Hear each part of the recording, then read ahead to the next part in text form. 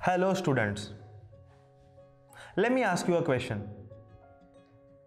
Football, volleyball, cricket and chess.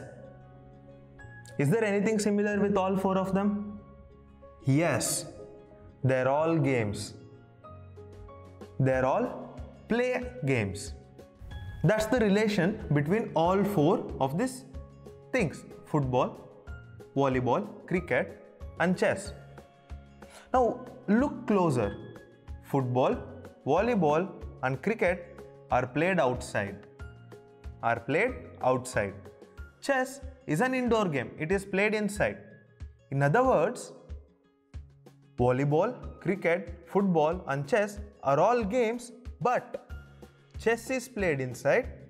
Football, volleyball and cricket are played outside. So chess is an odd one out. So we call it an odd one out. Chess is different. So today let us learn odd one out. Odd one out. Let me give you another example.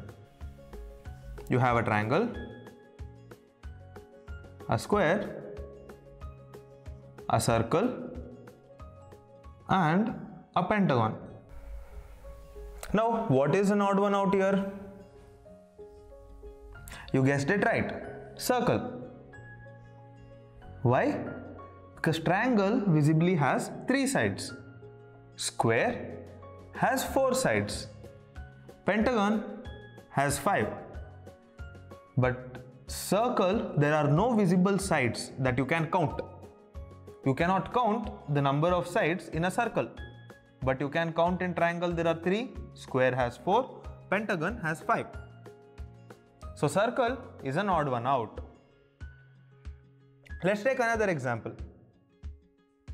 You have apple, you have a banana, you have an orange and carrot.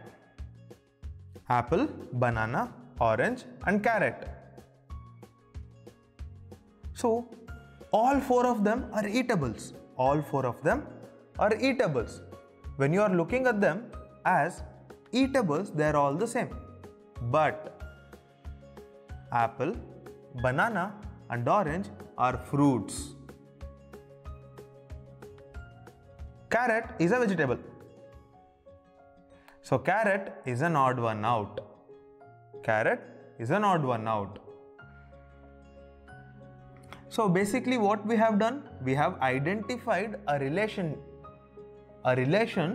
between 3 figures that the 4th figure does not follow. So it is odd, it does not have the same relation.